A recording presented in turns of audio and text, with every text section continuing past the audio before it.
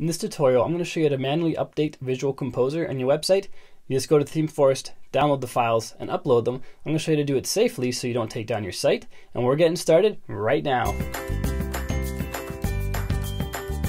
What's up, guys? Welcome back to another video. It's Bjorn from WPLearningLab, where we help you get better at WordPress so you can earn more for yourself, for your clients, and for your business. If it's your first time here and you like WordPress and you like learning hacks and tricks and all kinds of stuff to help you get better at it, hit subscribe, then hit the bell icon so you don't miss anything. And with that out of the way, let's head in the screen capture and start this WordPress tutorial. I'll see you there. To update Visual Composer, really quite simple. Head over to Plugins when there's an update available, and then scroll down to where you have it.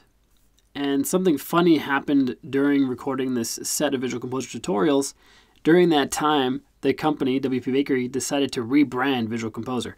So now it's called WP Bakery Page Builder instead of Visual Composer.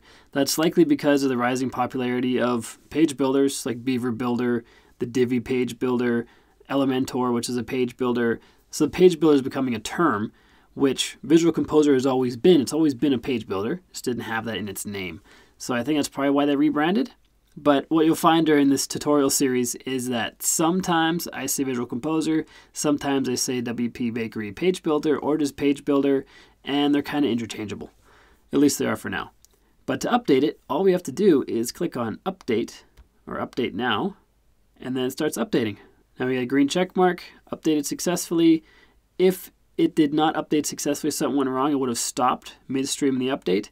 But if you want to be extra careful during updates or before updates, you'd want to do a full backup of your site.